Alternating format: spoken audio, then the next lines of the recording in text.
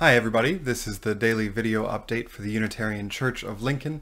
Today is Thursday, May 21st, 2020. My name is Oscar Sinclair.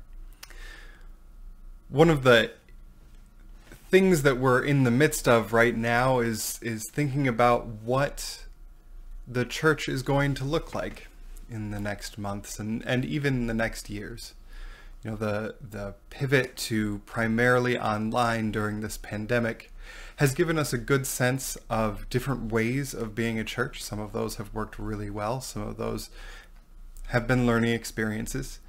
Some things like these videos feel like things that we're probably going to keep doing in some form even after we return to our building. What that means is one of the pieces for me is starting to figure out what the tools are that we use to do this longer term.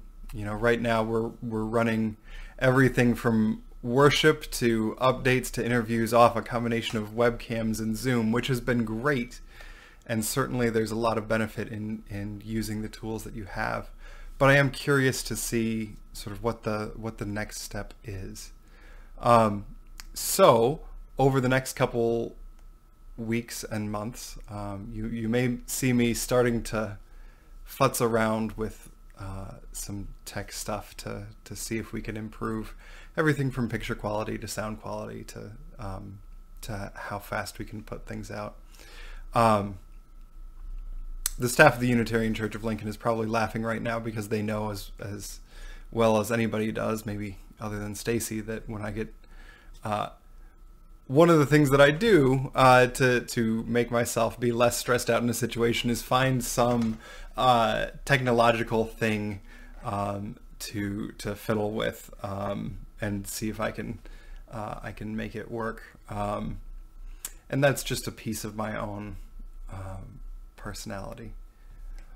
But because it's both a piece of my personality and a thing that the church needs us to be doing right now, I'm going to start working on that with this video, and we'll see where it goes. I'm going to turn my hand this afternoon for a little bit to post-production on this video and see if we can't clean it up some and see where it goes. I know also that on Monday I put out a video with a note that I would be taking some time to focus on my academic studies this week, so I'd probably be doing just readings for these updates. As it turns out, I do not actually have it in me to spend 10 hours a day on ecclesiology and theology. I've got about 6 of those hours, and for the rest, it's been fun to pick up some other piece of work today that's futzing with technology. Anyway, have a great night. I'm excited about the worship service tonight. Bob Fusen has put together some music and some reflections, and I'll be running tech for it. And I will see you there. Have a great one, everybody.